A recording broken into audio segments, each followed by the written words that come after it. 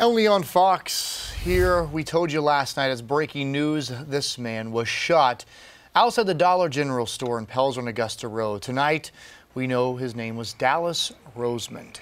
And that is a look at the scene. We saw that crime scene tape all across the front and side parking lot of that Dollar General. And this morning we learned this guy, Corey Daniel, turned himself in and has since been charged with murder.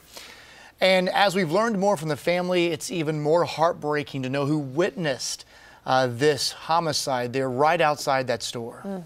Only Fox Carolina's Shale Remien spoke with the family tonight. Well, Tori, a pack of goldfish for his son and cigarettes for himself. Those are two things I'm told that Dallas was at the Dollar General store Tuesday night for. But instead, the parking lot is where he died, right in front of his son, and his family wants to ask the shooter why. A snapshot in time of a brother and sister's last moments together. That's the last photo and only photo I have.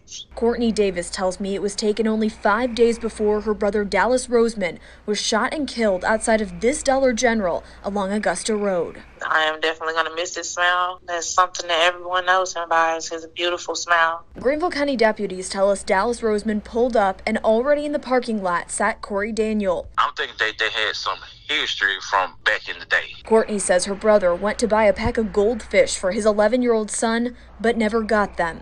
As Dallas started walking towards Daniel's car, deputies say Daniel immediately pulled a gun and shot Dallas dead. They both are men. He's older than my brother, old enough to be his father. He just took my brother's life in front of my nephew, my 11-year-old nephew, who will never, ever, ever, ever forget this. We're told Daniel initially fled the scene after shooting Dallas, but turned himself in at the Williamston Police Department Wednesday, now charged with murder. He just had a big heart. He didn't deserve to die. Dallas has 3 kids, his sister saying one of which will never be able to unsee what happened in this parking lot. And he's just a beautiful person, and I really, really can't believe that I lost him that fast.